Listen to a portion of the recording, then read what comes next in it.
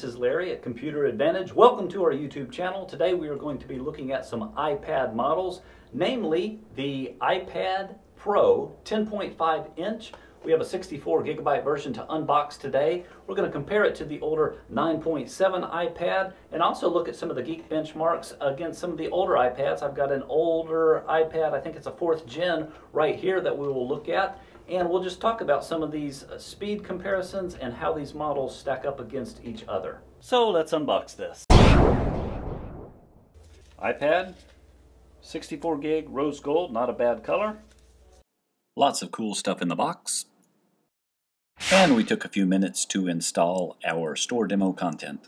First thing we noticed was that there really is a lot more screen here to see and less bezel. There's only a little bit of height difference here, as you can see.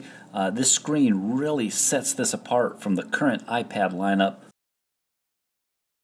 Plus, it's really thin. Just to help us understand how much faster some of the new iPad Pros are, it's interesting to look at it against some of the older iPads. This is like a 4th gen iPad here. Notice how small the screen looks and how big the outside bezel is on this iPad. And then once we get into it, this is actually Geekbench 4 that we can run as a benchmark, and it runs a lot of different tests. We'll speed this up a bit for you guys. Geekbench is available through the App Store.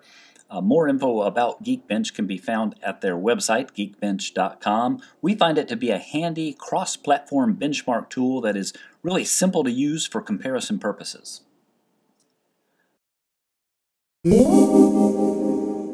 That's wrapped up. So here we see our 4th gen iPad scored an 820 and a 1361 on the dual core score. Here's a screenshot from my actual iPhone that has the A10 in it. It scored a 3463 and a 5688 on the multi-core.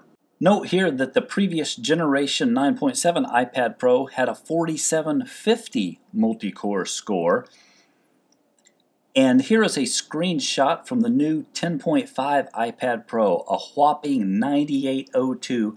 This iPad is super responsive. And we can't talk about this screen enough. It features Pro Motion, which gives you up to 128 Hertz refresh rate, a fast response when you're scrolling especially. It's an awesome size, really smooth.